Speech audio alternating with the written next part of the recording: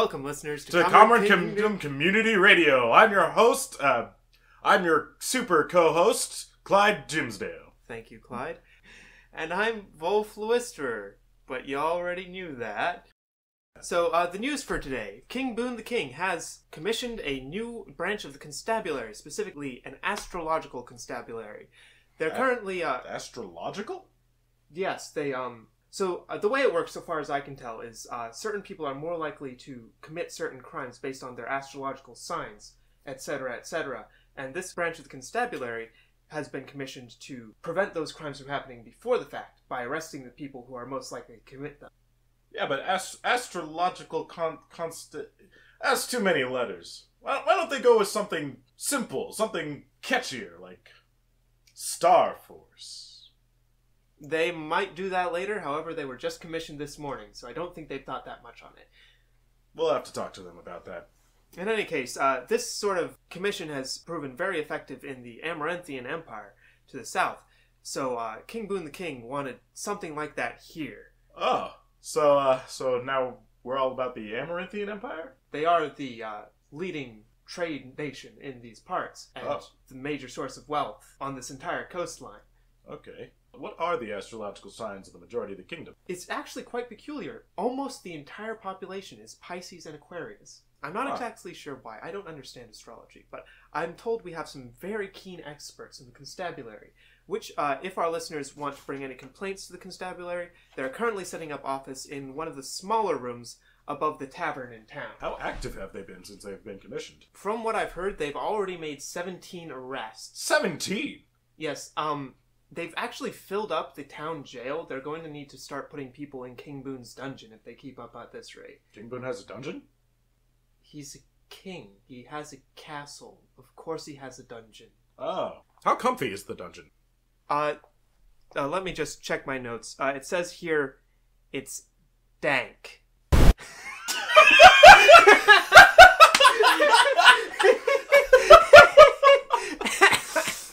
Another peculiar thing, my notes say... according to the notes that I clearly have here, and totally did not just take from my host, 10 of the 17 arrests so far have been Scorpios, whereas the other 7 are various Tauros and Cancers. Yes, my notes did say that, Clyde. Thank you. And for those of you worried about our dwarf in the sky, Ergen Jurgensen, after his crash with a rogue teleporting wizard, fear not! A brief searching party had located our dwarven friend. It appears that during the crash, a potion of stone skin, if I'm reading this correctly? That is what it says, Clyde. A potion of stone skin managed to splash upon the dwarf, protecting him from the ensuing blast of the crash. A team of medics and clerics had been working around the clock and managed to reverse the effects of the potion within under 24 hours. I believe what they did was they just chipped the stone off of him, and once they got all that off, he was able to move as normal. With his restored state, Ergen has decided to head back to the shop and make sure that the ornithopter is back in ready condition. However, he has been mandated to stay away from the skies as the recovery of his skin is still underway. Yes, I believe it makes him unusually heavy for a while afterwards. So, the ornithopter, even if it were not in several small pieces, would not be able to hold him up. Later in the show, we will be throwing to our... Am I reading this right, Vol? Our garden gnome? Yep. He's the one who stands in for Ergen Jurgensen when he invariably crashes into the ground. So this happens frequently? Not infrequently. Alright, we will be throwing to our gnome in the skies, German Omnispox, for the traffic for today. But now we are going to be hearing from our A&E reporter, Thaddeus, followed immediately, apparently, by our sports announcer, Og. Yes, they are in fact two heads of the same two-headed troll. Thaddeus, your side's the left side. Move the left foot. Yes. Open door! That's my hand you're trying to use. Great googly moogly, what is that? Inroad. Okay, duck. Remember to duck.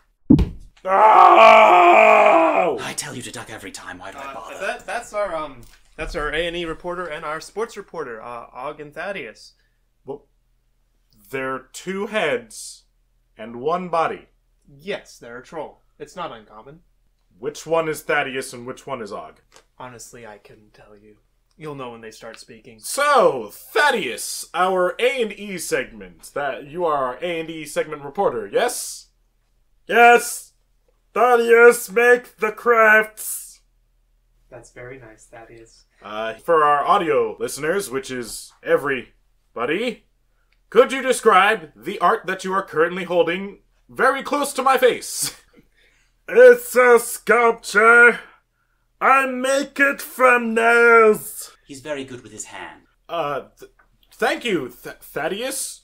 Once again, for our audio listeners, which again is everybody, could you explain what kind of nails you have made this sculpture out of?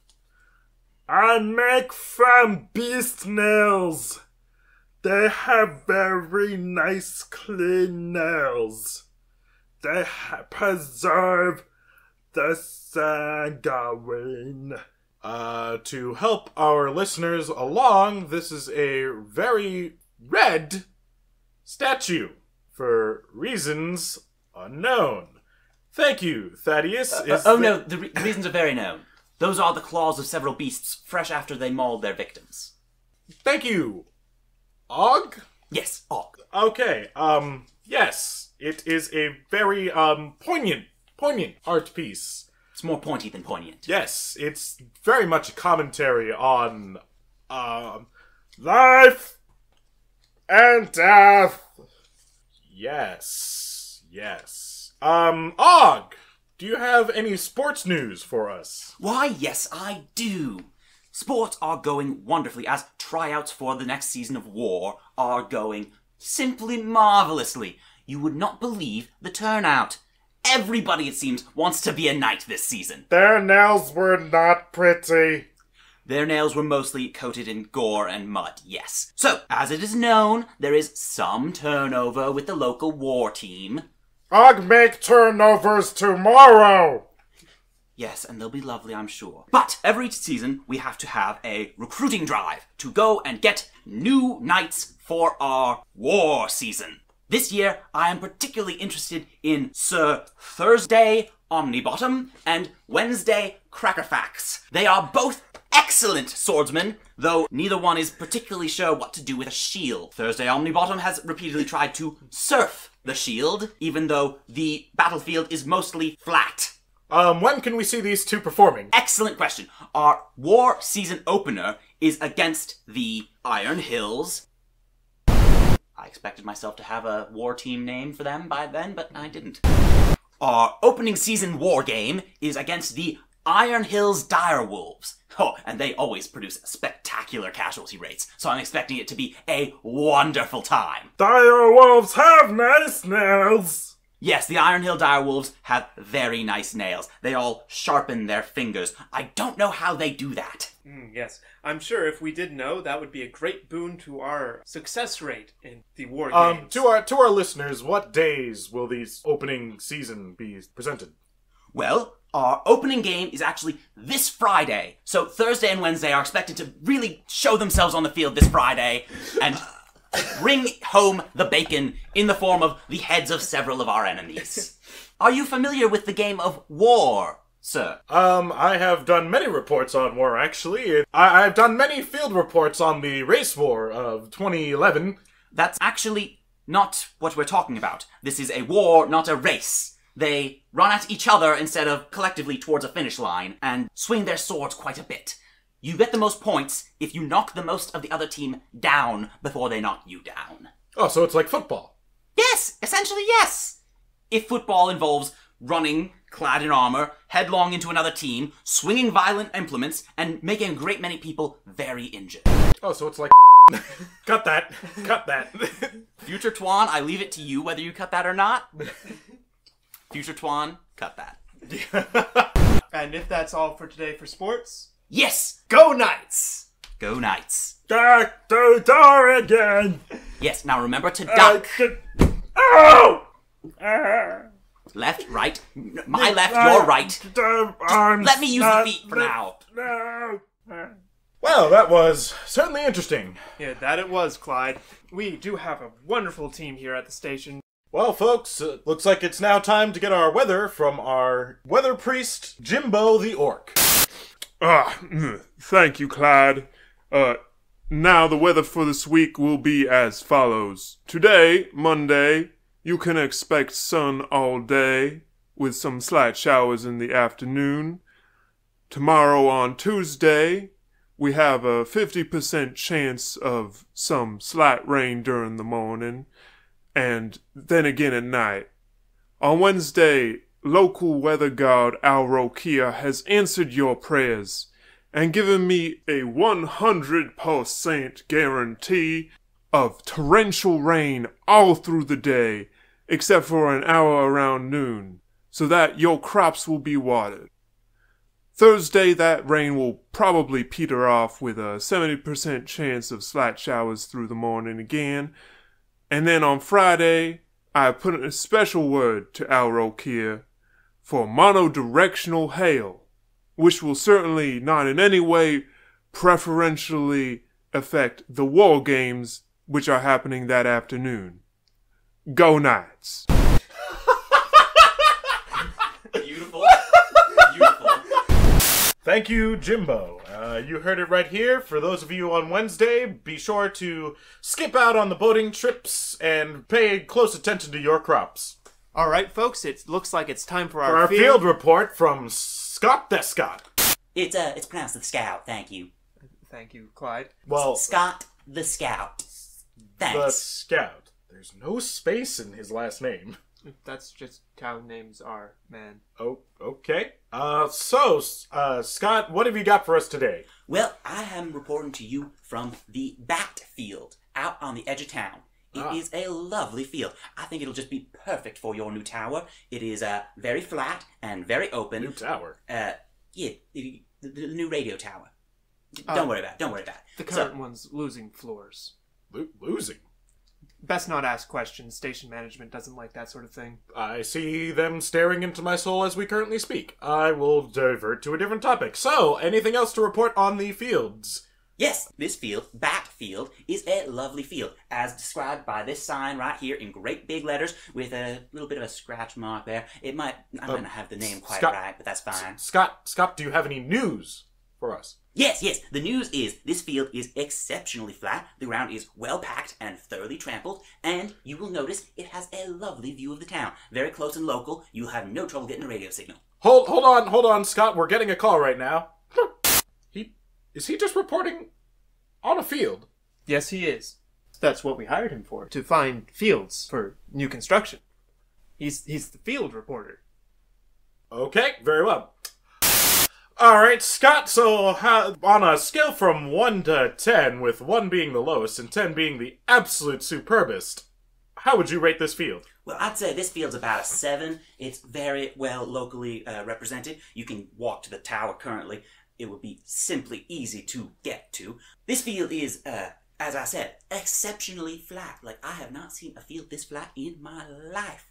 It's thoroughly flat, but the grass is a little trampled in some spots, and you got a couple little furrows here and there. Oh, and it seems like there's already a welcoming party gathering up. Well, it looked like the local team, the Knights, are out here to welcome us. Hold on a second. Scott, did you say that Bat Field sign had some scratches in it? Yeah, but I'm sure this is called Bat Field. The sign's nice and well prominent. Looks like the Knights are setting up for a practice charge. This'll be nice to see. Vol? I'm not sure what's happening. Well, Scott, if you have the time, I would say you would want to, as the locals say, hot-foot it out of there. And get going to the next field so that we may have a better venue to report on. You think there's going to be a problem with this one? What's wrong with Bat Field? Well, it's always good to have some selection, Scott. Yes, you said it was a confident 7. Let's see if we can't find an 8, and we will get back to you, sure. Oh my, it looks like the Knights are ready for their practice charge. I can't wait. I love seeing these things up close. Oh boy. I do hope he's alright. And now it's time for traffic, with our gnome in the sky, Gemin Omnispox, filling in for Ergen Jurgensen. Thank you, Master Vole. This is Gemini Omnis Fox. I am the station's garden gnome, typically, but I am subbing in for our fellow Ergen Jurgensen. So, as I can see from traffic, as I've experienced firsthand, traffic to the hospital seems to be backed up both ways, as the usual blood drive is going on today. I had to stop and help a few folks along the way, but traffic seems to be clearing up now. Could you tell us what sort of help did you provide? Oh, well, there was a woman that was inside of her 8th trimester, and I helped her deliver the baby. 8th trimester. Okay, Easy there, Jimmy. Easy there. alright. Could you tell us about the traffic in other parts of town? There was an increased amount of highwaymen on Highway 15. I've since dispatched them with a few well-placed bags of manure. That's certainly very, ingenious of you. There was also a wizard blockading the main road into the kingdom. He had refused to let go of his, Jimny, not now. He refused to let go of his suspiciously large magical steed. He decided to ride a sort of lion with a human head into the kingdom, and I had convinced him that a chimera was a much better steed, so he transformed the steed immediately and took to the air. Alright. I hope that doesn't come to bite us in the butt later. Thank you very much, Gemin. I appreciate you filling in for Ergen after his recent tragedy. Jimny, not now. What is that cawing in the background? What is this Jimny that you keep referring to? Ah, well, that is the eagle that I have had to requisite for a nice flight, Jimny. I stumbled upon him as I was leaving the station, and he has since offered to give me the local ride as long as I give him the occasional shout-out. Back to you, Masters.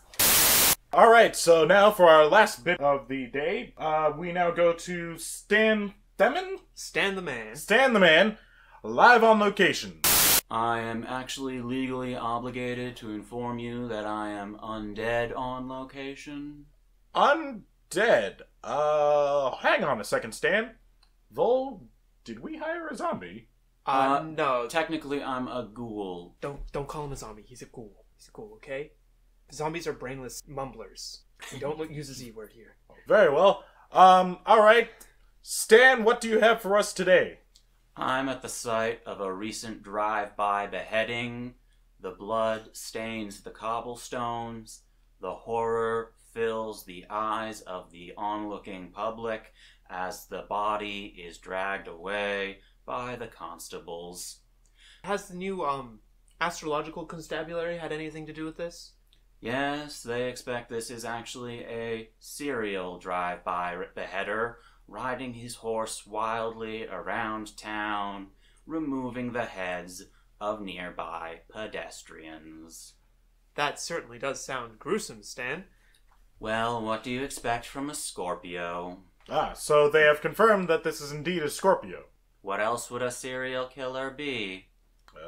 Very, strong assertions there. Stan, can you tell us anything about the victim that was ruthlessly beheaded?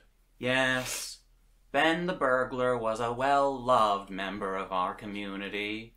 He was well known for dropping in on people at the least expected times and bringing the joy of greater living space to them. Oh, poor Ben. I remember him. He would visit me every Sunday afternoon. Technically, if they can get him to the hospital soon enough and they get his head reattached and his soul back, before half an hour, he will not qualify as undead, just a medical miracle. Oh dear, it seems his head was crushed by the horseshoe. We're not getting Ben back. Oh. Shame. And Gemin just cleared the traffic ways to the hospital. What's this? A black steed charges down the way. A man in a scorpion hat. Oh dear, it seems I've lost my head. Tell Teresa to get her sewing stuff out. Sorry for that, Stan. We'll get right on that. The local Star Force is currently charging after the obviously Scorpio bandit. See, I told you, Star Force would catch on. And so it appears to have done. Clyde, thank you for shoving your ego in this mournful moment. And thank you, Stan, for the latest live on location report. Technically, I'm undead on location. Thank you, Stan. Oh, is the pigeon okay? Little bloodstained, but fine. Oh, phew. Oh, that was a present from my cousin. Do we have the funds for Teresa? I'm actually not sure how that works, but I believe Stan has arranged something with her. Okay, I will simply not ask any further questions, for I am worried as to the answers. That's a good plan, Claude. For our next segment, consumption of alligators. Is it ethical or unethical? Or is it just plain black magic? More on this when we come back.